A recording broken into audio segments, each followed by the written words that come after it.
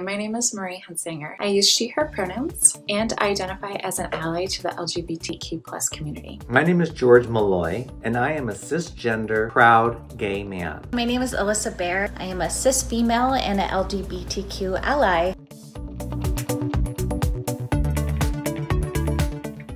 We celebrate Pride in June to commemorate the 1969 Stonewall riots that occurred in the Greenwich Village neighborhood in New York City.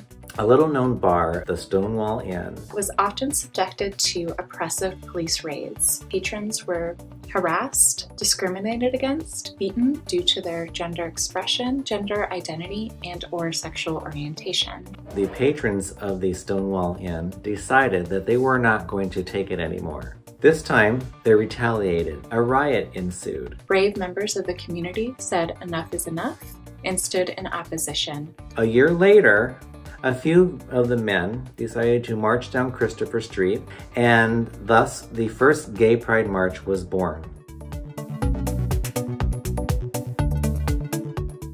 Someone I admire in the community is Dr. Lisa Diamond, who is a psychologist who has studied sexuality and gender development, intimate relationships and their implications on health and well-being across the whole lifespan. Madonna was my celebrity icon. She made it possible for me to say, hey, why can't I be who I am? By watching her be who she is. It gave me the strength to come out.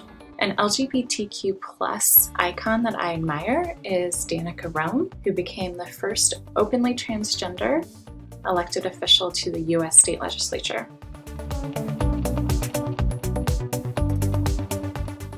One way is to simply ask members of the community how you can support them. You may need to be a shoulder for someone to cry on, a sounding board, or sometimes you just need to shut up and let members of the community talk. Pride serves as a space for LGBTQ folks to be unapologetically themselves. There are so many ways to celebrate Pride, and I hope you find the way that works for you. Go forth and be proud.